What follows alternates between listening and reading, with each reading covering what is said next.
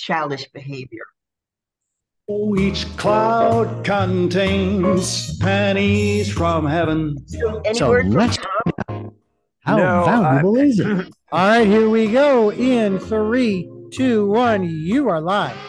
Hello, hello, hello, Santa Barbara. It's your Chantress of everything valuable and beautiful, Elizabeth Stewart.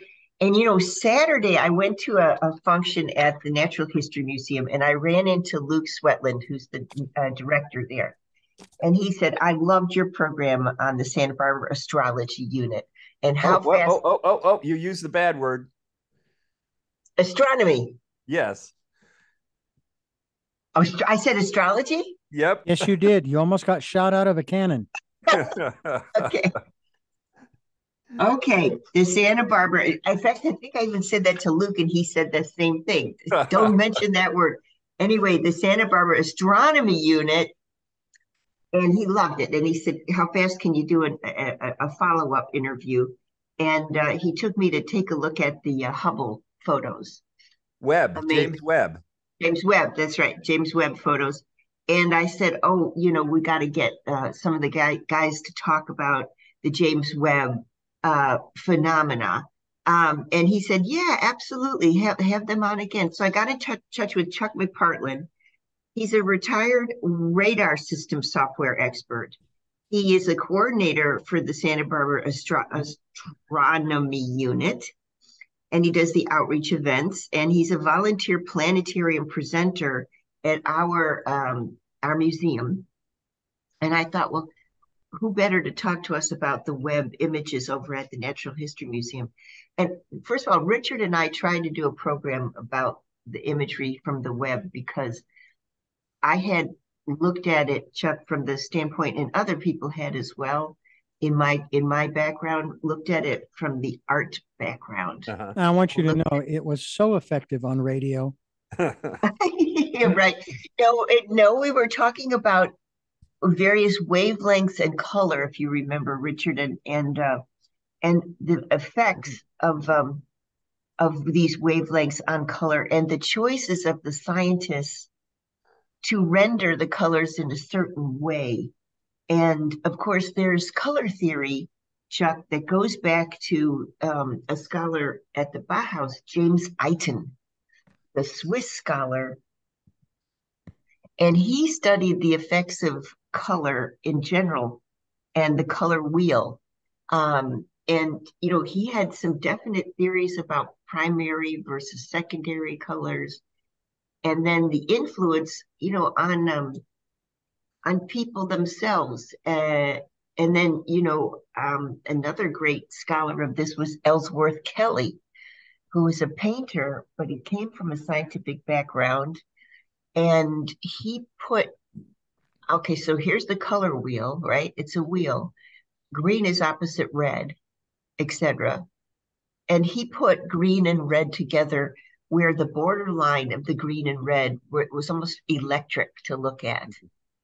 And so Richard and I were talking about the James Webb imagery as very artistic, and we wondered if there was somebody, is it in Pasadena, wherever the photos were being touched.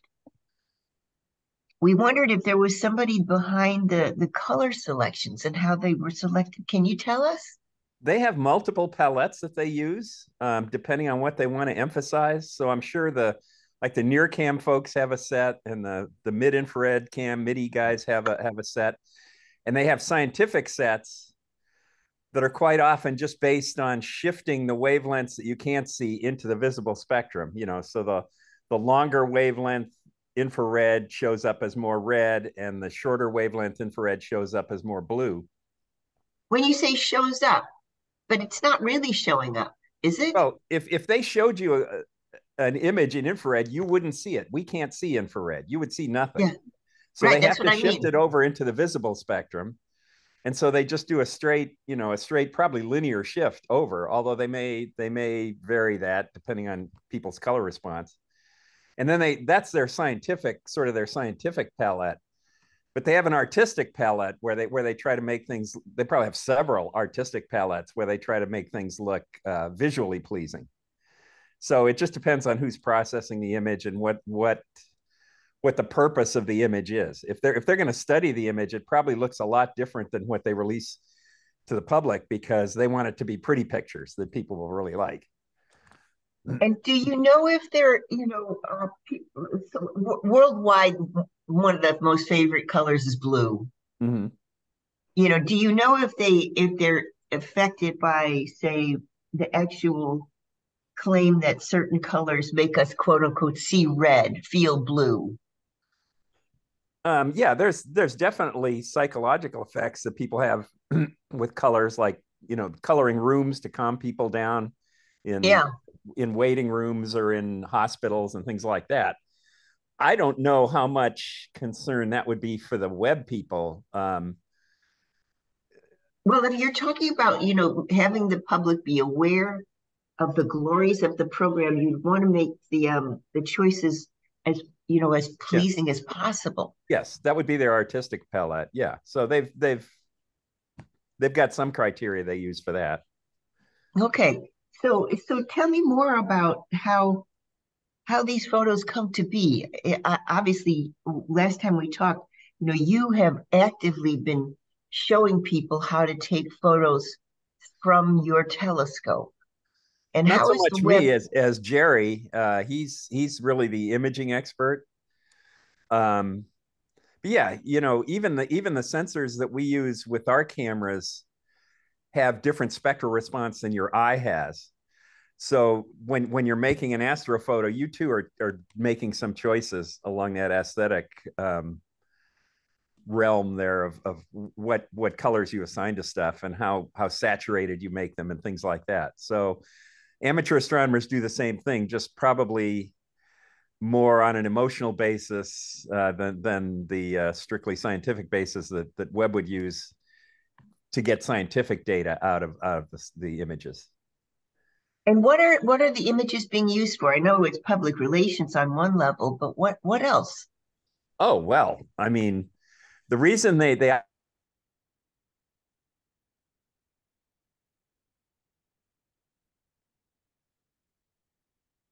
makes them redder. So when you want to look back in time, you have to look at redder and redder wavelengths. And now they're pushed all the way into this mid-infrared band to look back almost to the beginning of time, to the very edge of the Big Bang.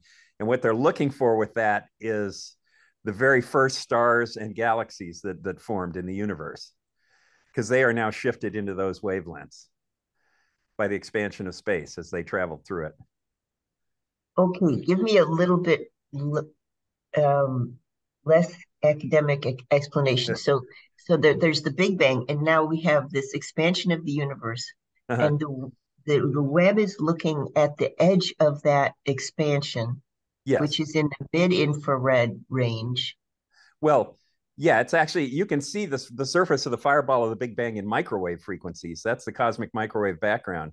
But they want to look back and see stars, the first stars that formed in the first galaxies. So that's pushing into this infrared range, and they're out in this what they call mid-infrared, looking at these very first stars and galaxies. Now And and you the, and the what kind of information they're getting from that is they have great spectral resolution, so they can now take that light that they see and spread it out into a wide rainbow and look at what parts are brighter and darker and see what elements are there and what's going on. So in addition to looking way far back in time, they can also look at these exoplanets we're finding around other stars, and they can measure elements in their atmospheres with this spectral resolution. So there's multiple things they're using the Webb for, but the main one was to look way back in time. Is there any other endeavor, human experience, etc., in which we are able to look back in time? Well, anything you see is back in time by about a billionth of a second per foot, because That's true. it takes time for the light to get to you. So, and history and antiques, that's looking back in time in some respect. So, But it's not, it's looking back in time, but it's not, it's interpreted through modern, or I should say contemporary, perspectives. So, I mean, that's a really good comment, interesting comment to someone like me, because, for example, there's certain eras, if you take antique furniture or art, for example, there's certain eras that are just and considered horribly ugly today. Uh, And at the time they were, I'm thinking of maybe the late 19th, early 20th century. That is a period that no one really wants, um, and won't collect. And so, we're looking back in time in a way, but we're judging based on our own current ideas of aesthetics. So it's different because what the web is doing is looking back in time, and you're looking at evidence, which that evidence has been around in the form of elements since the Big Bang, right? Am I right? well, the Big Bang ended up in an early universe that had nothing but hydrogen and helium and a little bit of lithium and beryllium. So those were the only elements that were there and only traces of lithium and beryllium. So it takes stars to manufacture the heavier elements. So we're made out of star barf. We're all carbon and iron and oxygen are all products of star formation that then stars explode or puff off their elements and it gets recycled. So they're looking back in time at these different eras, like you're talking about eras of furniture, different eras of star formation. The earlier stars could be much larger because they were less opaque because they had fewer of these heavier elements in them. And then they would live really fast and die really young and spread out the elements. And so they're looking at how the universe evolved, basically. Okay, when we get back from the break, I want to ask you, your background is in radar systems. Well, really just computer software, but Okay, so I want to know if what you did resembled anything like what the web scientists are doing now. not really. Not really. Okay. Yeah. I was wondering how radar differs, Well, radar is a different wavelength of light. simply put. Yeah. Yeah. And they are looking at what wavelength? This infrared? Infrared is higher frequency than radar usually. Radar is out there in microwave and longer frequencies, in radio, if essentially too. Interesting. Okay. So yeah, I'd love to know more about this idea of how they take a picture like that. What kind of gear is required? Let's talk about that when we get back from the break. Hey, Richard. Yes, indeed, Elizabeth. Okay. And I would love it, Richard, if you would offer some of your insights. I did you hear Chuck telling us that some of these stars lived fast and died young, and we're composed of their material? That's right. Only the good die young. But yes, I heard every word of what Chuck said. As a matter of fact, the NSA heard every word that Chuck said, and Yeah, a fact check. no, I mean, isn't that fascinating Yeah. that we are star? What did he say? Star bark? Star barf. Oh, star barf, BARF. Ah, we're even I'm used to getting ready talking to for star school barf. kids. I disavow any knowledge of that. Well, it might be true. In Yeah, fact, it is maybe. All right, let's go to quick break, and we get back from the break. I'm talking with Chuck McPartland. He's actually the volunteer planetarium presenter at Santa Barbara Natural History Museum and the outreach coordinator for Santa Barbara Astronomy Unit. And I have come to discover this club through Luke Swetland, who's the director of the Santa Barbara Natural History Museum. And I said, Luke, what's really the coolest happening at the museum? And he mentioned, of course, the James Webb photos and asked if I would speak to this Santa Barbara Astronomy Unit. And I just found these guys so interesting. And it's a thriving club, national club that's based here in Santa Barbara. And you might have seen them during the eclipse lately out there by what was it? The is it 5 points you guys were at? Camino Real Marketplace. Camino Real, where they had 2,000 people, and they brought their telescopes, and very cautiously instructed people how to look at an eclipse. So it's a thriving club. I mean, 2,000 people showed up. So don't turn that down. Back with Chuck McPartland in a few minutes. Okay, and you are clear or moderately opaque. Depending on your content of heavy elements. This is true. Your content of heavy elements, I don't know, like lead. Well, to astronomers, anything other than hydrogen and helium is called a metal. And why are not hydrogen and helium called a metal? Is it because they're called gas and need Pepto-Bismol? Yeah, I guess.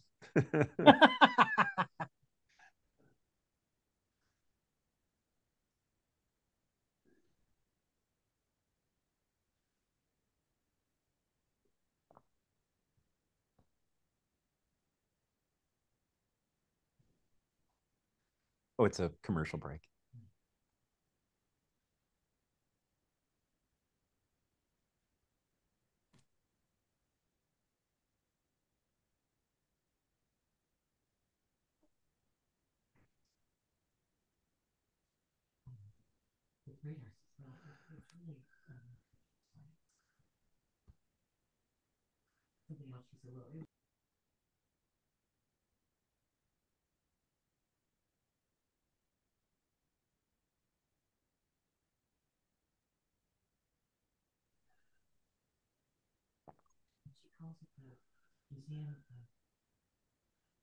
Natural history, yeah.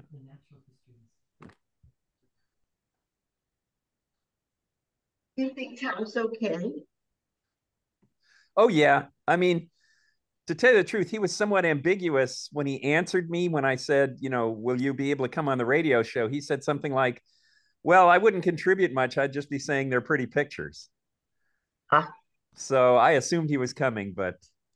Well, as we were looking at the pictures, I was actually saying something much more different, like, wow, that is cool.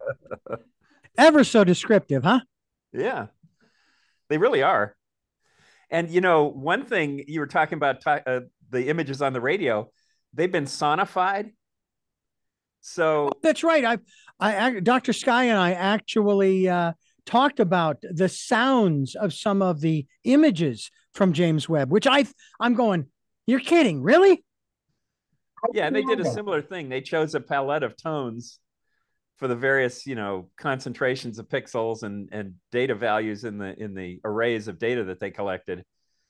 And they gave away for people who can't see to perceive the events, perceive the images. Richard, do you have a clip of that you can find?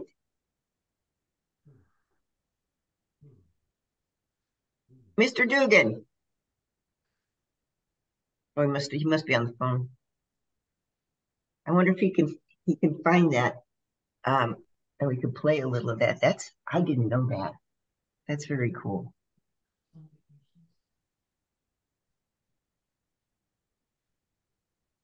Of course, Richard for years knew the Baron. They worked together. All right, we're coming back now. We're coming back.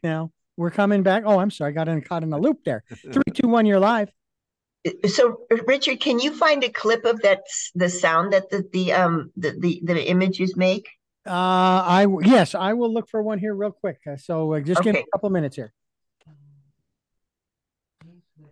And you are live, we're live on the air, and I will look for some of those clips. So go right ahead, you and Chuck McFarland.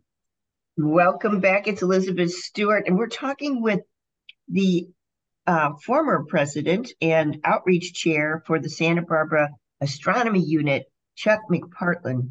And Chuck is talking to us about the exhibit that's up at the Santa Barbara Natural History Museum, the James Webb photos. And we were talking about the idea that it's the spectrum of the palette. So if you have this linear spectrum of frequencies and infrared and medium infrared, et cetera, is at one end. What the scientists have done is just shifted that to the range that we can see in a linear way. That would be one palette that they use to colorize. And then the other palette they use to colorize Chuck is saying an artistic palette that actually has is taken into consideration some of the psychic impressions of color that human beings go through. For example, I gave you the word seeing red and feeling blue and this sort of thing. Um, And but another thing Richard, they'll do is sometimes they'll just alter that quite a bit to show boundaries between different things, you know, to emphasize things that are scientifically important. like what? Give me an example. Well, if they really want to show jets coming out of young stars, T-Tauri type stars that have these jets coming out, they might apply a different color to the bow shock that's coming out of these jets to emphasize where those objects are in an image, because they're looking at star formation in these clouds of gas and dust. And what is a jet? A jet is where, okay, you have this rotating spherical body that's forming a star, and stuff is falling into it, but as it falls in, it heats up. As the gravitation collapses, it heats up, and that can cause radiation that drives away material. So it can't swallow it all at once. Plus, it's charged particles, so you get these magnetic fields, and they can get all twisted up and result in the equivalent of magnetic tornadoes along the rotational axis, where stuff can get shot out. Charged particles get shot out in a jet, which is like a beam coming from a laser or from a flashlight. It's usually more collimated though, so more like a laser beam coming out. And then that material is traveling at high speed, and it collides with some of the material around it and causes what are called bow shocks, which can also radiate in different wavelengths as they heat up. So they're colorizing to see where the beginning of those, isn't it? Wouldn't it be at the surface of the sphere, or is it sometimes deeper? Well, these young stars have those jets, and those jets cause these bow shocks. And if they emphasize the bow shocks, then they can more easily find where these young stars are in the clouds of gas and dust. I see. So it's not necessarily like we see a round orb Right. and They spaceship. could still be enshrouded in gas and dust, and you can't see them. But the shocks can break through that shroud and then impact other material that's out there. And so it helps you find these young stars. Hey, wonderful. And so what's the gear like? So how is the web configured? It's both stationary and mobile, right? It's fairly stationary in this Lagrangian point, the L2 Lagrange point that's about 1 million miles out, where the gravitational effects of the Earth and the Moon and the Sun kind of cancel out, and so it travels in its orbit around the Sun at the same rate we do, so it always stays kind of in the same place, but it's actually in a small orbit around the center of that spot. And And is it like it's a got a huge spaceship? sun shield that's pointed toward the sun continuously because it wants to be cold. It wants to be low noise and wants to look at infrared. And they can train it a little bit. They can point the telescope within a fairly limited range, but because they're orbiting around the sun, they can point it anywhere in the sky at some point in the year. The mirrors are beryllium metal, which is highly toxic to deal with, but it's thermally stable, and so it doesn't change shape with temperature changes. So that means the mirror is very stable. It's coated with gold because gold is a better reflector of infrared wavelengths than, say, the normal silver or aluminum mirrors that you would have here in an amateur telescope to look at visible light. And then they have these cooled detectors. They have liquid helium on board to cool the detectors down to very low temperatures to minimize the thermal noise that they would get in the images. Well, I have found something. I hope this is what we are looking for. These are the sounds from the James Webb Telescope. I don't know when they were recorded, but by the same token, I have no clue as to when these sounds were originally made. Billions of years ago, but here you go. No. What they do is they take the visual wavelengths or the infrared wavelengths, and they just assign tones to them. So these sounds are just totally artificial, but they're a different way of looking at the data for people who are visually impaired, or some people actually can process complex audio better than they can visual. So it's another way of looking at the data. Okay. Well, here you go.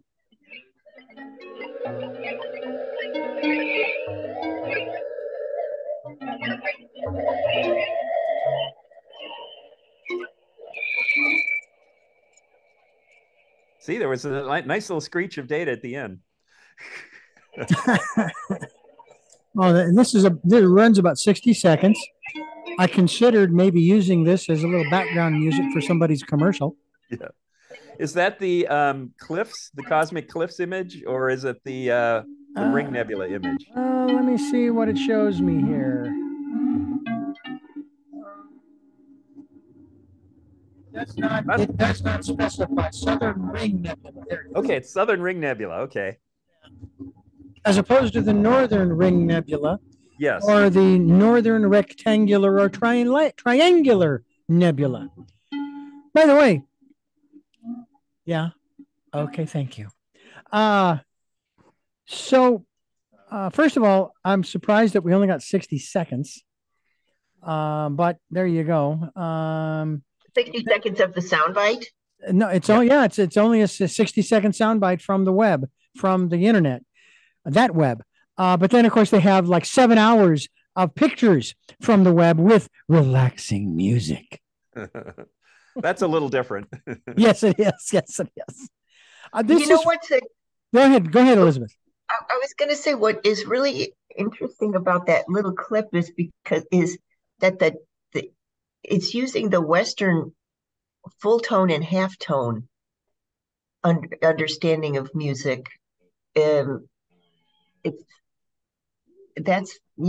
have half tones, quarter tones, full tones, and it's using our system, a Western space system. But of course, that's probably the bias of whatever scientist, researcher produced it. Yeah. Yeah.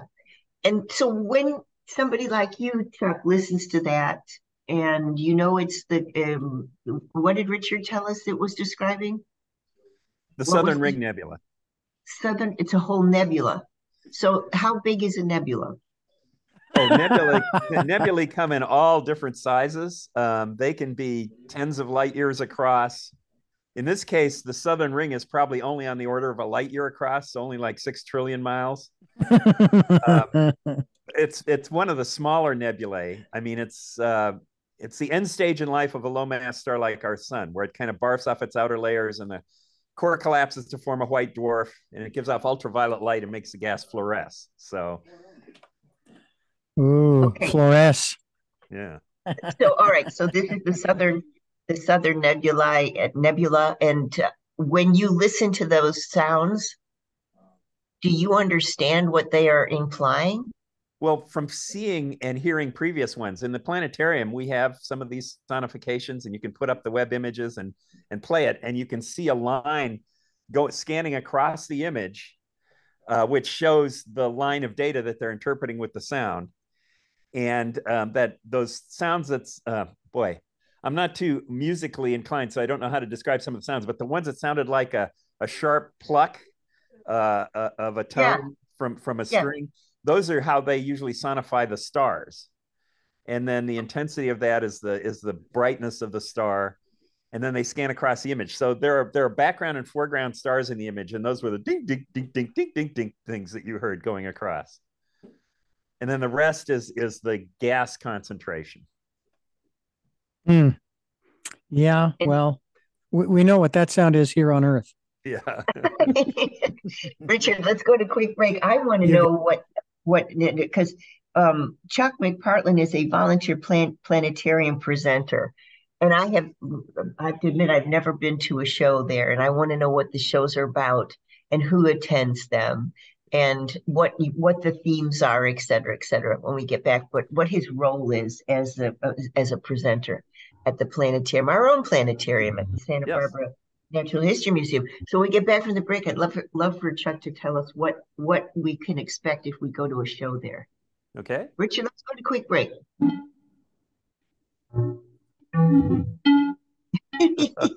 He's intrigued with that sound. Richard. Yes, indeed, you're clear. Okay. Okay. Yeah, there's a new projector at the planetarium. It's really nice. Oh, you could tell us about that when we get back. You got it.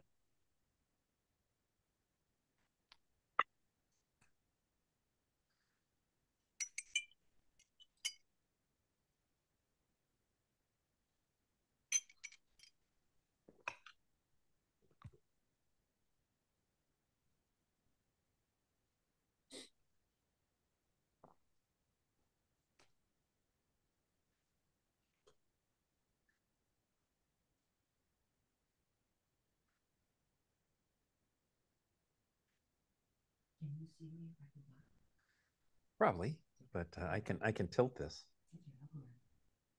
Well, you're gonna have to. All right.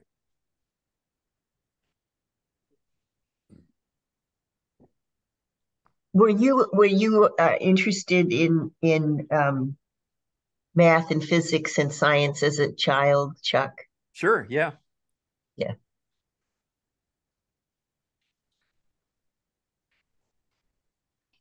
I've often thought that if we could go back in time and see ourselves as 13-year-olds, we'd have a pretty good sense of what our direction would be, as far as maybe even career choices, but definitely advocacy choices for art. Or I remember when I was 13,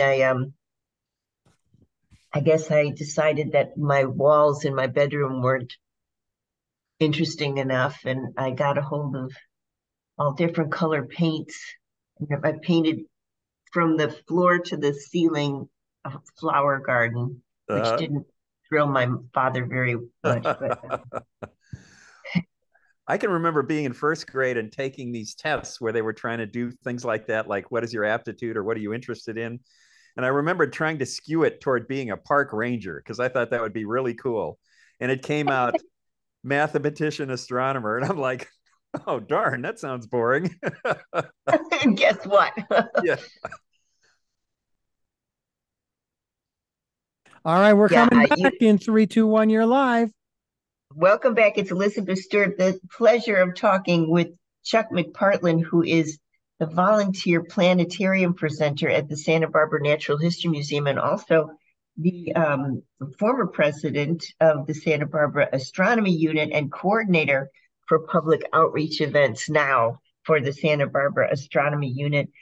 And just a quick word, we were talking about the exhibit that's up at the museum of the James Webb imagery.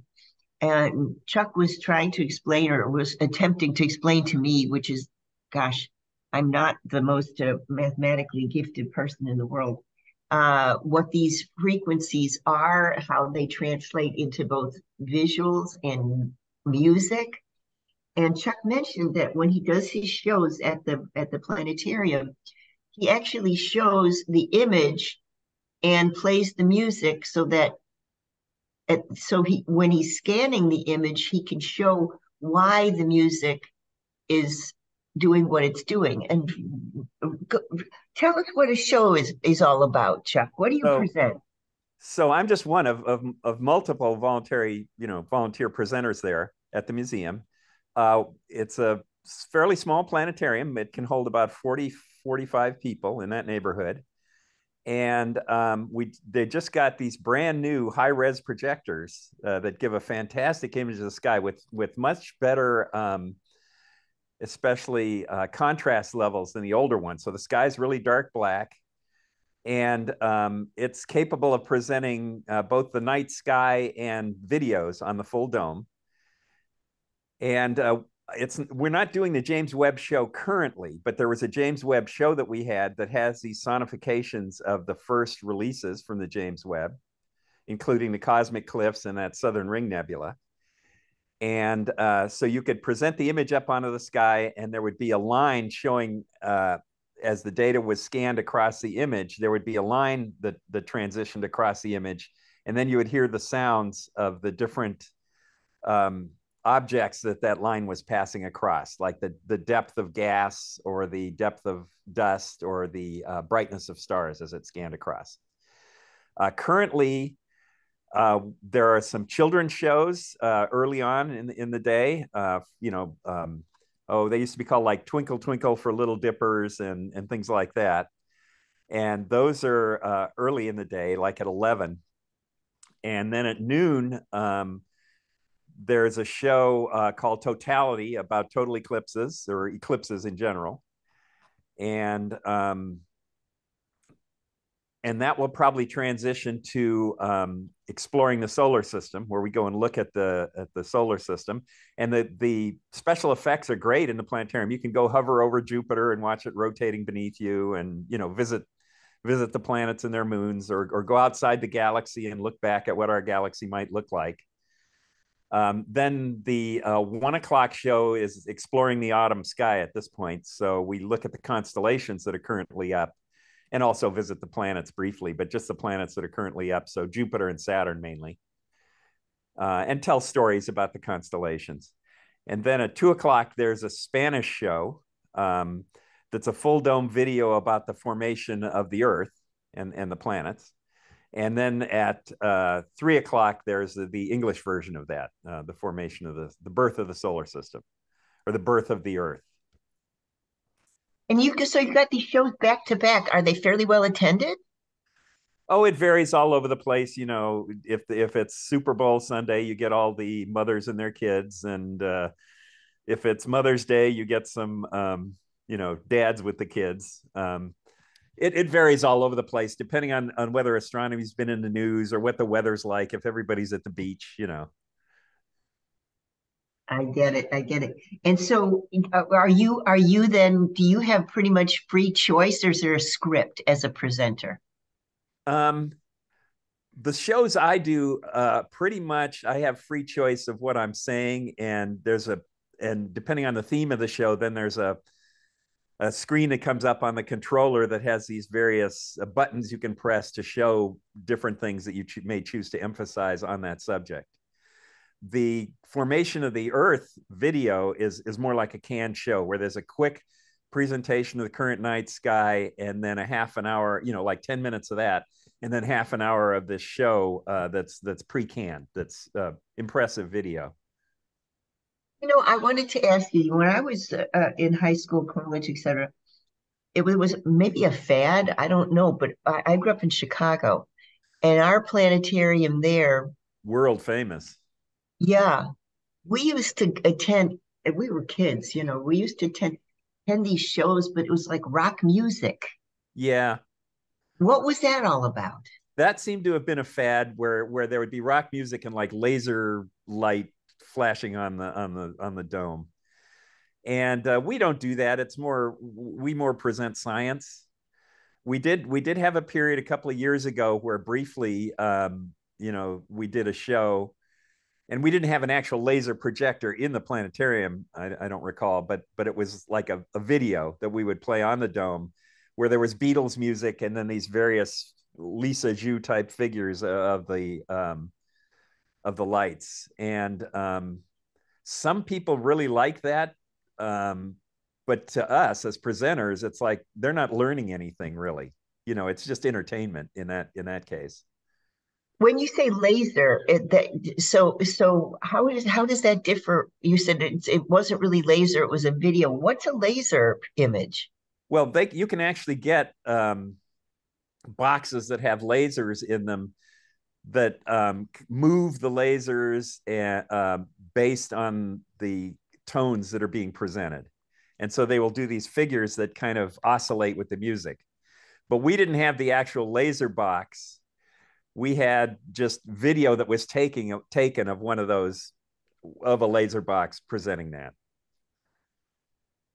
I get it. Okay, so the show that I saw as a teenager in Chicago with the rock music and the laser was dancing to the music, more or less. Yes. Okay. So it was more of like a psychedelic experience kind of thing. I think they were aiming at that. Yeah.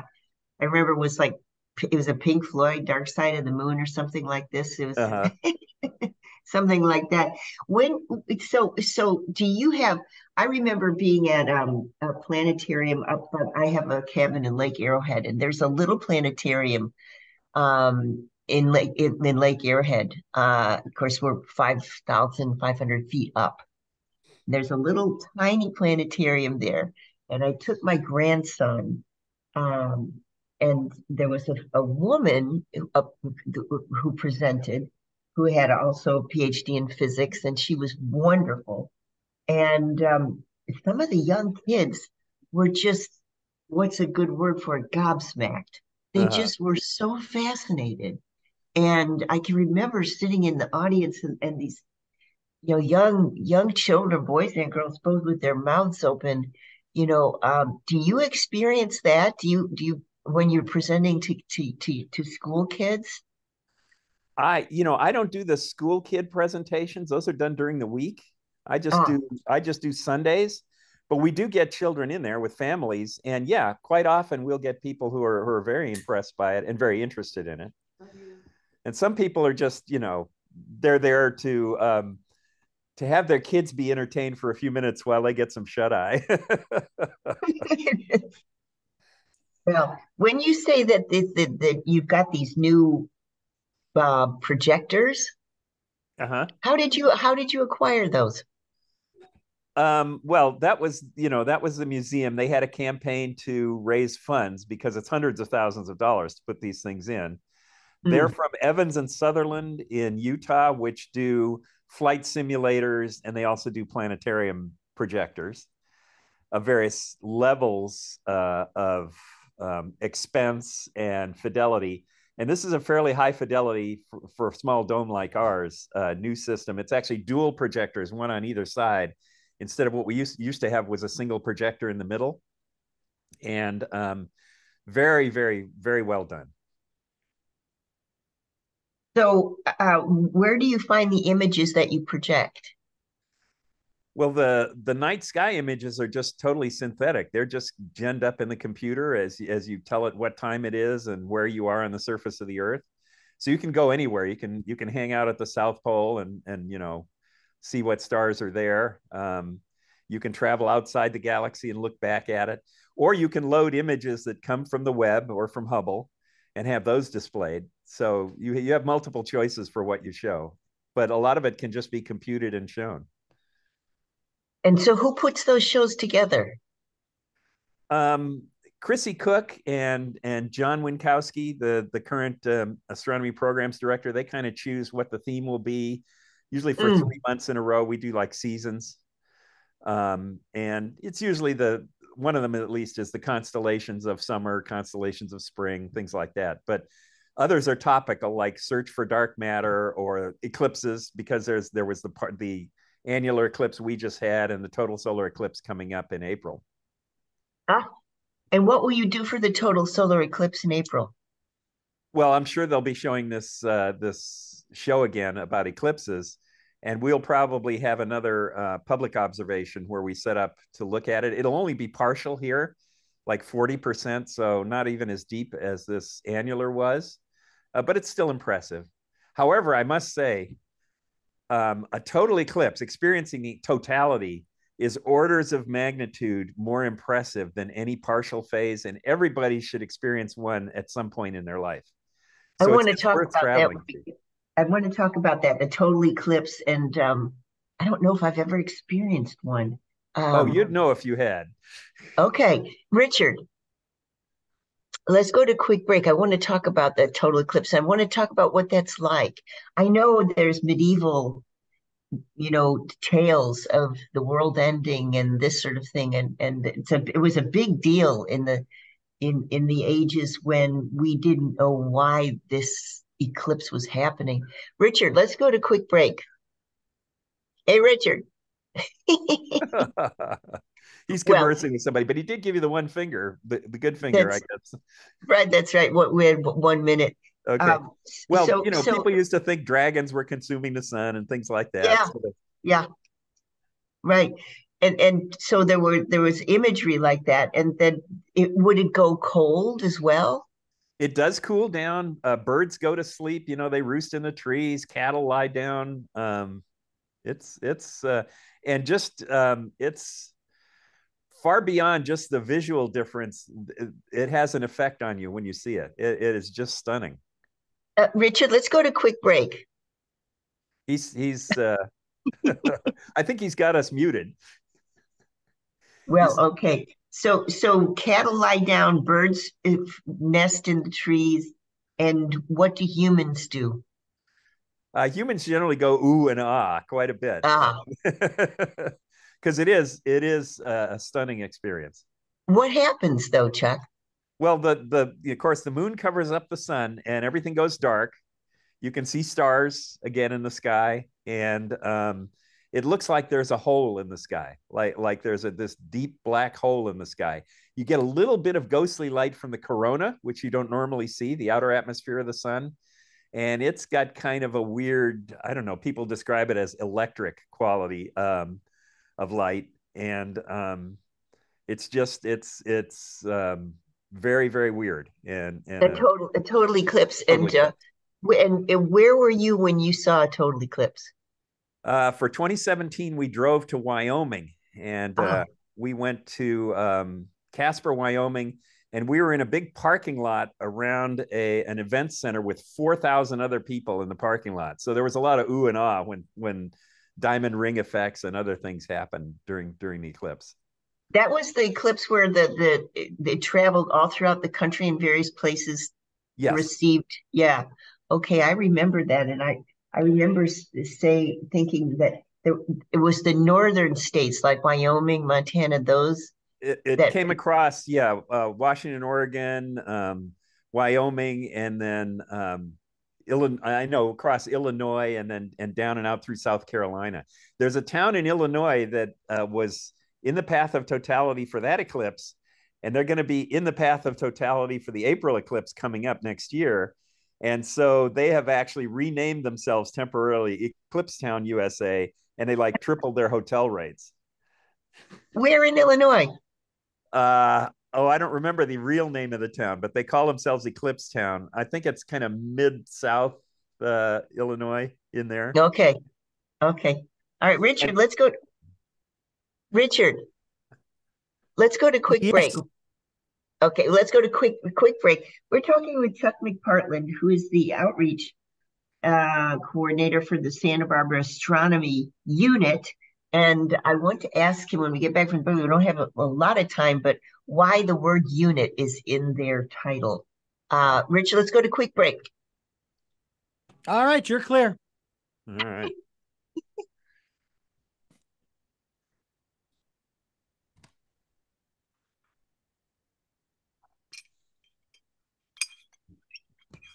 Black cat.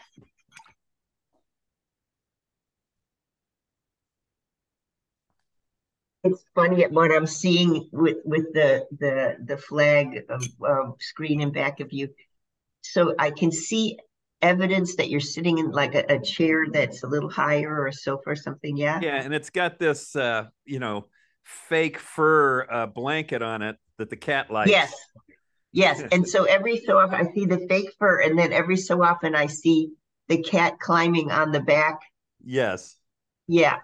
And She's she's she is, yes. she is it's near snack time, so she's very friendly at the moment. Why can't I see her full frame, I wonder? She's black. Okay. And so the background interpreting software for Zoom kind of fades that stuff out and shows my background instead. Okay. That's why my shoulder sometimes partially goes away too, because I'm Yeah. wearing a black t-shirt. I didn't know that about Zoom, that you shouldn't wear black. What Well, it colors? depends. It tries to pick like a it tries to analyze the background and pick stuff that's static and dark and eliminate it. In the case of a black cat, that would be Yeah. why I can't see her. Yeah. I mean, I can get rid of that flag background, but then you just see, the china cabinet and the messy table behind me. Right. That's right. My refrigerator and Yeah. dishwasher. Right. Yeah. You know And you what can be I special. said? Go ahead. I said to Luke, I said, I just loved the astronomy unit, and He said, oh, it's a combination of geeks and nerds and geniuses. I said, I know. So interesting. And Well, Luke it's is such a character himself. oh yeah, he's great. We went to a little thing he had last night, and it was at the gallery where the web pictures are. So that was the first time we'd seen them put up in the gallery there.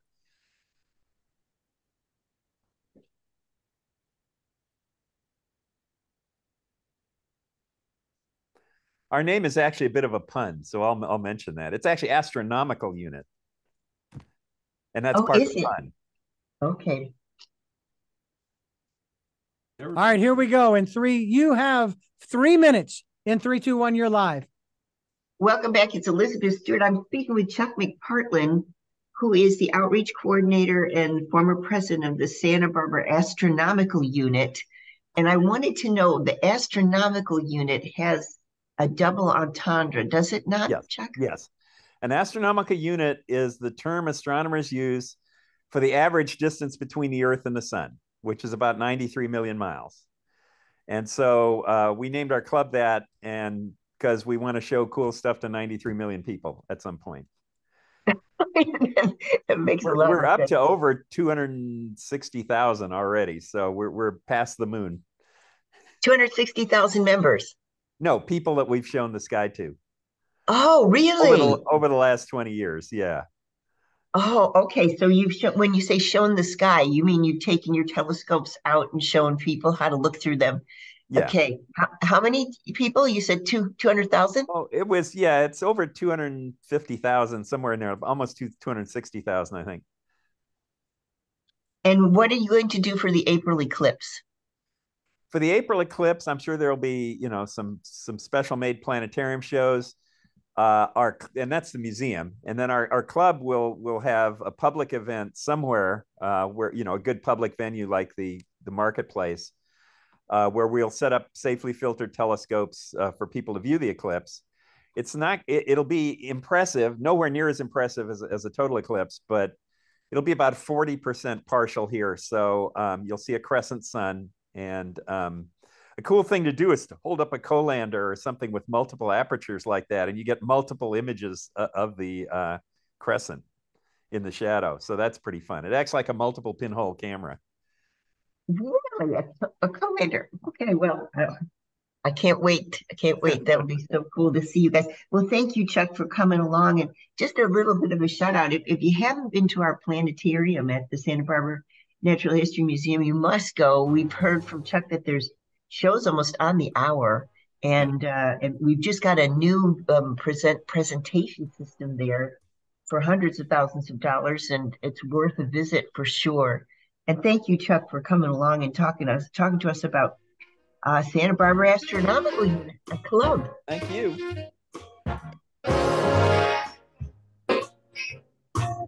All right, you are clear. Thanks, Chuck. Well, thank you for bearing with us. Program, Chuck. Yeah, thank you.